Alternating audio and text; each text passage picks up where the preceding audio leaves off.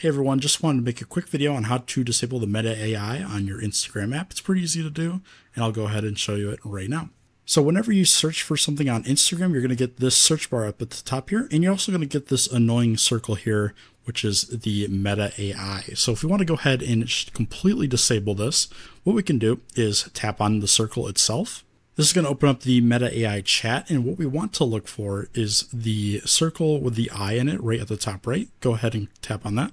From here, we want to look for the mute button right here. If we go ahead and tap on that and go to where it says mute messages, if we turn this toggle on, it's going to ask us how long we want to mute the messages for.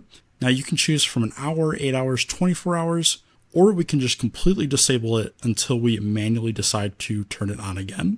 And I want to just completely disable it. So what I'm going to do is click on where it says until I change it. That's going to toggle the mute messages on. It's also going to make the bell icon here have a slash through it, and it's going to say unmute instead of mute. So now Meta AI is completely muted until we manually turn it on again. And now we should have no more annoying pop-ups or anything like that. If this video helped you guys out, please leave a like, but that's going to do it for this video. Thank you so much for watching, and I hope this helped you out.